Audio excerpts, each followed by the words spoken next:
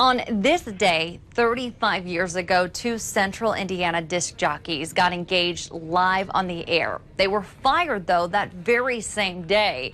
WRTV recently checked in with former WZPL hosts Steve and Mel, who are still laughing about the memorable moment they call Genius Radio. WZPL with Stiles and Melody Owen. It happened fast. On the noon news, it was Steve and Mel are getting married.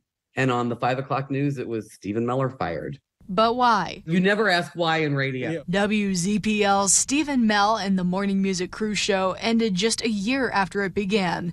And during that time, the duo did something pretty remarkable. They took their show from 8th or 9th in the market all the way to number 2. Right behind Bob and Tom, nipping at the heels, because it was just counter-programming. Counter-programming Steve Stiles sought for years. I really wanted to get a female co-host because strong females were just starting to appear in the radio dial. Stiles found that strong female voice in Melody Owen, who first appeared on the broadcast during news updates. He kept interrupting my newscast.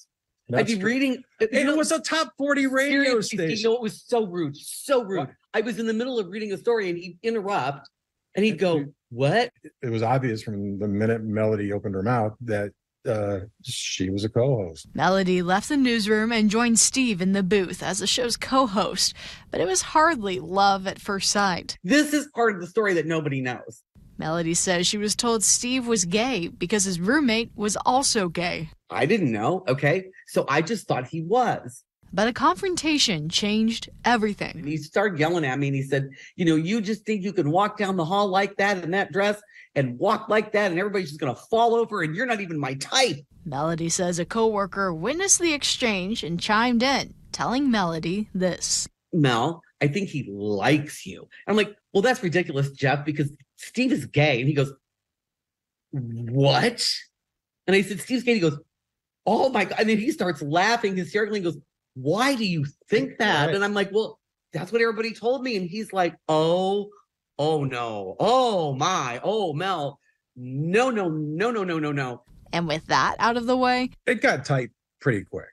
We started going to all the events together. You become a team, and then you do have to, your sleep schedules are different than human sleep schedules. Yes.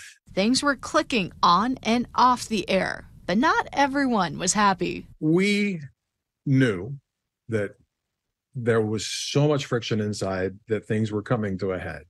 We knew where we were. We weren't sure where some of the powers that be were at the station were. The couple says some station managers weren't thrilled about having a woman with such a prominent role in the show. To have that sort of strong feminine voice in a studio, and I let her. I did everything I could as a host, co-host, to say, you know, we're equal pieces. And on July 13th, 1988. I think you should marry me. I think that's, I think we should get married. I really do. Oh, I'm not. Are you serious here? I am Steve, serious. We're on the air. Well, I understand that. Stephen. Yes, ma'am. I would be honored to marry you.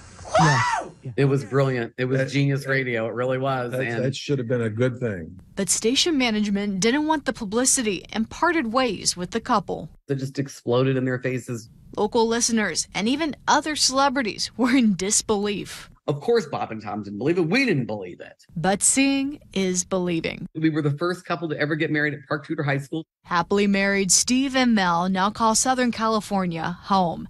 They know their exit from the radio industry is now the stuff of legends. You can't top that, all right? And then why do you blow it up? Nobody's that stupid. And I wanted to go, yes, they are. Megan Shen, WRTV.